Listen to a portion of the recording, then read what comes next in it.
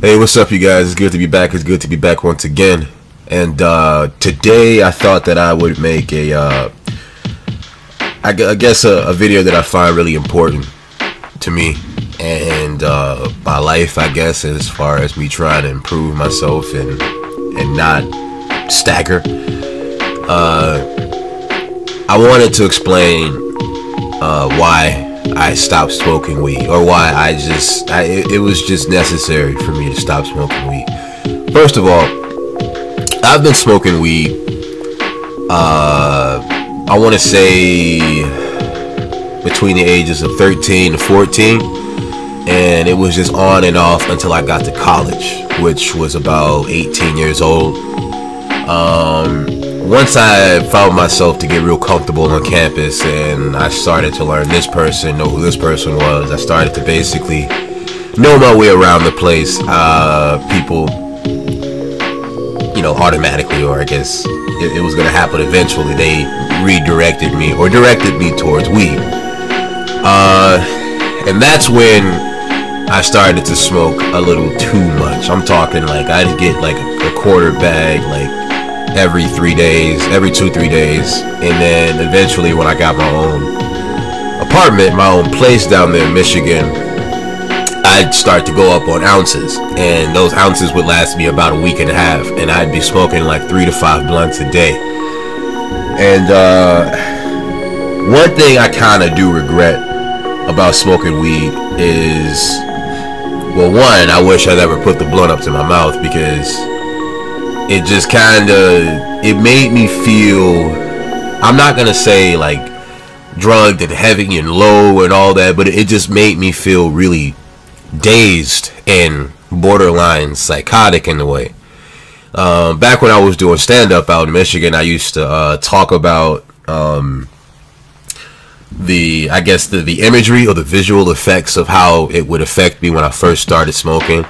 Like everything sort of moved within like picture frames, and I could literally see the picture frames from like a House of the Dead 2 Boss Select screen. Like it was literally like going like a film, and it just wasn't good for me in my teenage years, especially. Even though I was the salutatorian in my high school, it just wasn't beneficial to me as a man, or just, I guess, as a healthy person in general. When socializing, I'd find myself kind of dazed out. I don't want to call it my ADHD, but just my attention would just not really, I wouldn't care, and that's the thing about weed. When you smoke it, it basically gives you the superpower of not giving a damn about nothing. Nothing is as big of a deal as it seems, even though it is. Which is one of the reasons as to why I had to stop smoking weed, because, let's say bills would come up and I'd just be like, yeah, screw it. I'm just gonna go out and get me a big meal, and then a couple hours later I'm gonna get me a bigger meal, and I was just wasting money on food that I knew I didn't really need to eat as much, at that time. And instead of me working productively and efficiently in a timely manner, I just find myself finding the most riskiest shortcut way of just relaxing and doing nothing. And in a way, I kind of forgot how being sober just is. We came onto the planet, not needing any sort of substance. Like, we needed, food and water, love and some joy, some toys or whatever the case may be. But we came into the planet not needing any sort of substance, whether it be alcohol, weed, or pills, or whatever you guys are doing nowadays. But that was one of the things that weed sort of did for me too. A lot of people say that it's not a gateway drug. It's scientifically, I guess, no. But if you know yourself and other people and how they basically go, well, if I did this, that means I can take this. That's basically, I feel like, what people mean by a gateway drug, because it kind of opens your mind up to being some sort of drug connoisseur, which is always horrible, which I actually was during my early 20s to late teens.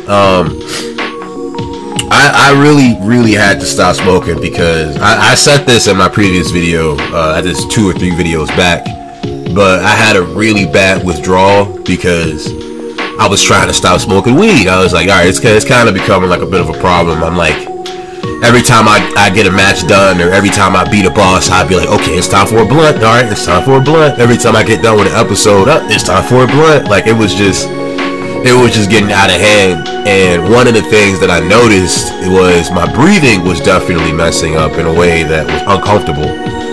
I don't know if YouTube would want me to censor this exactly. I don't necessarily know, but you know, underneath the belt, you know, the 2 basketballs, you know, whenever I breathed in and inhaled, I felt like this weird sharp pain down there in that area, and it would always happen after I hit the blunt. And one of the things that sort of hit me was like, maybe this is how cancer kind of comes out in a lot of people from smoking weed, not just cigarettes. It's just smoking in general.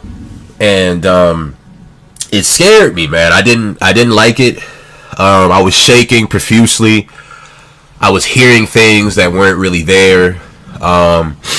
I'm walking around and I have no real objective, but I'm just like, well, I don't want to sit in the house. I just want to go outside and just do nothing. And it sort of hit me as to like how my old friends used to be, childhood friends used to be, when they were smoking weed. They didn't know how to sit down.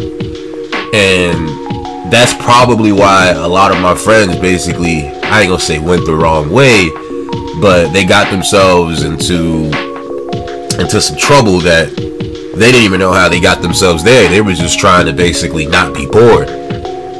But weed seems to decrease the fun meter in a lot of things, even though the trade-off is you relaxing and not giving a damn about anything. I don't think that it's worth it for you smoking, because the more you smoke, the more you're gonna have to smoke, and the more you're gonna have to smoke, the bigger your pockets will have to be. And if you know anything about inflation and how the dollar is basically decreasing in value, it's gonna be a problem.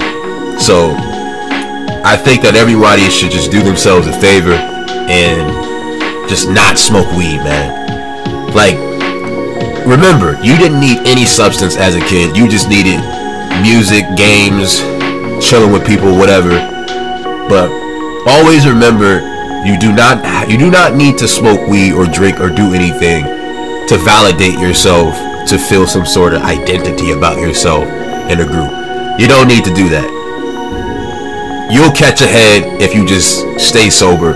And that's all I got to say for the video, you guys. This was kind of a personal one, but thanks for watching.